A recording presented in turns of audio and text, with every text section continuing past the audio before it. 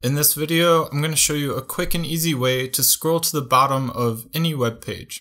This is especially useful when you're working with infinite scroll pages, which are those pages that continue to load more content once you reach the bottom.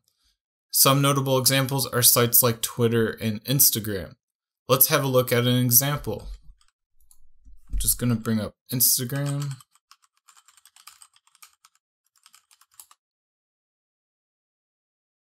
And let's scroll to the bottom of the page.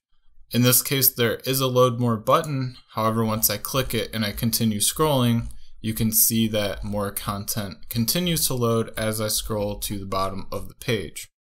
If you wanted to scrape all the posts for this user, then you would need a way to scroll to the bottom of the page over and over.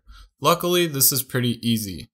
However, it's probably not something you're going to want to memorize, so be sure to copy this down and I'll put it in the description for you. So in order to do this, we can call the run JavaScript command. Then all you need to do is copy and paste the code that's in the description of this video, hit OK, and watch what happens when I press run. We can see that the page scrolls to the bottom and more content loads. So now that we've seen the basic command, let's give it a shot and see how we can make a little program that just navigates here and scrolls to the bottom over and over. And from there you could of course go on and scrape the posts or do whatever you wanted to do.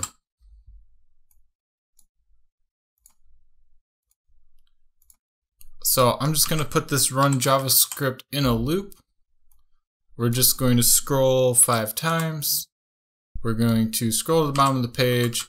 We're just going to wait for everything to be loaded, and then we're going to wait 1 second. So now let's run the program. Actually, one more thing before we do that. Let's put one more wait right there. I could have probably just put this above the run JavaScript to tell you the truth, but you know, this is just a quick example.